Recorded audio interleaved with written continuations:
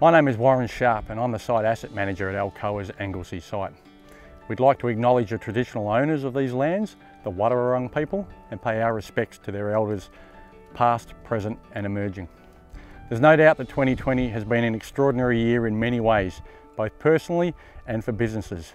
But despite the challenges, I'm pleased to share with you that we've managed to achieve a great deal in terms of the rehabilitation of the Anglesea mine site.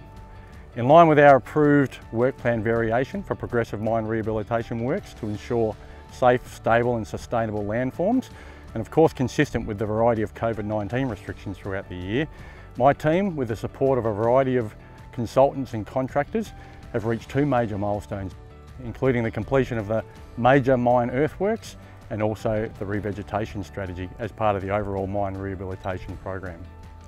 Unfortunately, we still can't invite you to site to see these works for yourselves. We've had the drone up and the cameras out in an effort to show you the works that we've completed.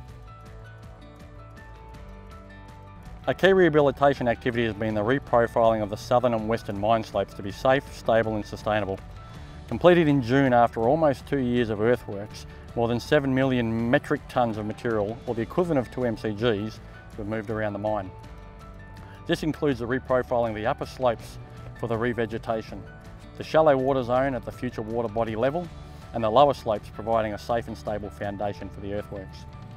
On the western slope, the native heathy woodland topsoil rehabilitation completed last year is progressing well.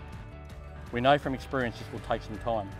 On the southern slopes of the mine, we've completed 53 hectares of a native wallaby grass seed mix hydroseeding.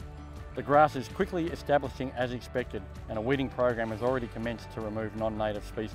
Additionally, 9 engineered surface water drains extending from the mine's crest to the water body are being installed, with 6 already in place.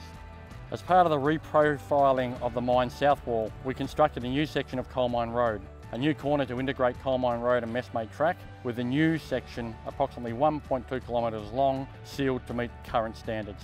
The future management of the road will be with the Surf Coast Shire. We have also seen progress in our mine water filling strategy for both the Anglesea Mine Rehabilitation and Closure Plan and the Eden Project Anglesea concept. To further investigate using groundwater and to commence the initial filling process, we recently received approval from Southern Raw Water to conduct a 12-month groundwater pumping test. The pumping tests will provide the technical basis to establish if a sustainable pumping rate can be determined, and also ensure that there is no long-term environmental impacts. The test will include extensive monitoring and monthly reporting to all key stakeholders and of course the community. As you can see, we've made major progress on the mine rehabilitation throughout the year and we're really proud of our work. I'd like to take the chance to thank everybody that's been part of the process so far, including the community, and helped us achieve some significant milestones, importantly in a safe and environmentally compliant way. We know we have more work to do, including the monitoring and maintenance of the works completed to date and resolving the water body filling strategy, and we will continue to keep the community informed as we move forward. As always, if you have any questions or feedback, please don't hesitate to reach out to myself or the Anglesea team. Until then, stay safe and stay well.